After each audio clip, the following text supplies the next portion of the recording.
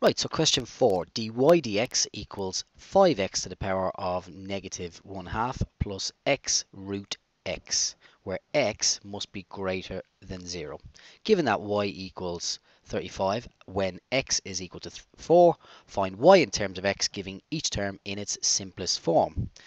Right, so we've got the derivative or the gradient function and we're asked to find y in terms of x. So we got to undo this. In other words, we're going to have to integrate. So the first thing I'm going to do in question 4 here is I'm going to write dy dx. I'm going to write it in index form.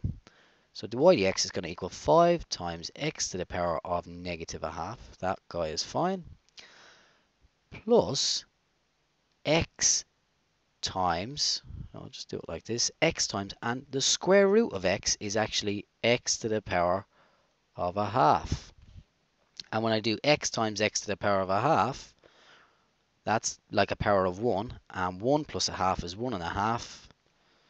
In other words, it's going to be x to the power of 3 over 2, like so. Right, so that's the gradient function, and we need to work backwards. So I'm going to integrate this function here with respect to x. The integral of 5x to the negative 1/2 plus x to the power of 3 over 2, and we're integrating with respect to x, so I'm going to include that dx.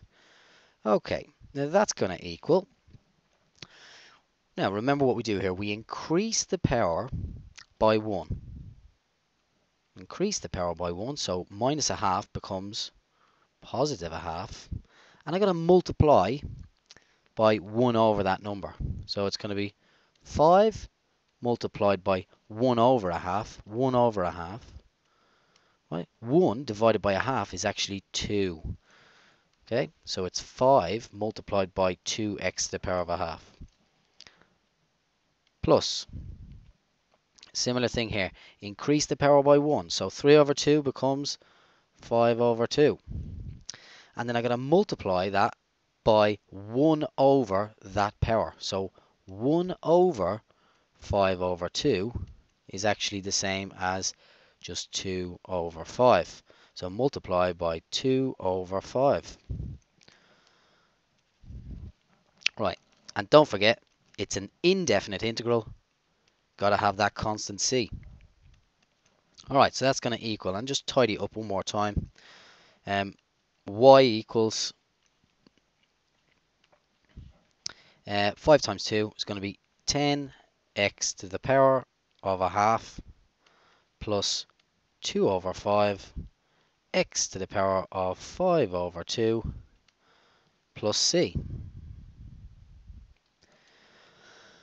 Alright, now we've got the function, but we still have this constant c, the constant of integration, and we're going to use these facts here to work out that constant. So y equals 35 when x is 4. So we're going to substitute in here. So we can say y is going to be 35 when x is equal to 4. So substitute x in. 4 to the power of 1/2 plus 2 over 5 times 4 to the power of 5 over 2 plus that c. Now don't worry about anything else for now except kind of tidying this bit up in here. Excuse me. 4 to the power of 1/2 is 2, and 10 times 2 is 20. 4 to the power of 5 over 2, right, well, that's the same as 4 to the power of 1/2 all to the power of 5. So just in case you're wondering what I'm about to do here, 4 to the power of 5 over 2 is actually the same as 4 to the power of 1/2 all to the power of 5. Now 4 to the power of 1/2 is 2. And 2 to the power of 5, 2, 4, 8, 16, and 32. Wonderful. So I've got to do 2/5 of 32. Well, 2 times 32 is 64. So we're going to get 64 over 5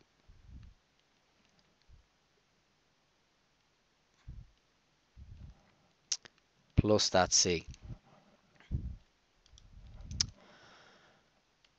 which means that, and let's do a little bit of tidying up here. Well, that's going to be the same as 100 over 5, which just gives us 164 over 5.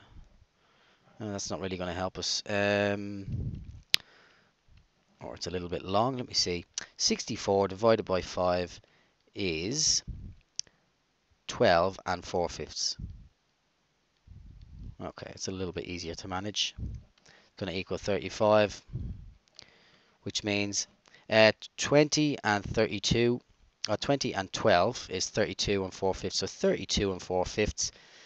Take that away from 35 is going to give us 2 and 1/5. 2 and 1/5 is going to be equal to C, or 11 over 5. I'm going to leave it as a top heavy fraction. Let's leave it as 11 over 5. So 11 over 5 is equal to C, which means that Y is equal to 10x to the power of a half plus 2 over 5 times x to the power of 5 over 2, and plus that all important c that we just worked out, which is 11 over 5. Right, if we have a look here at the mark scheme, 10x to the power of a half plus 2 over 5x to the 5 over 2 plus 11 over 5. Perfect. And you can just have a scan through that if you want. Pause the video if you need to read that. Quick look at what the examiner said to see if we could see any important parts. The main problem was actually writing this in index form, so be careful of that. And a significant minority of candidates failed to include the integration constant, the constant of integration. Remember, you must include the constant of integration when it's an indefinite integral. So when we don't have any limits, don't forget that C.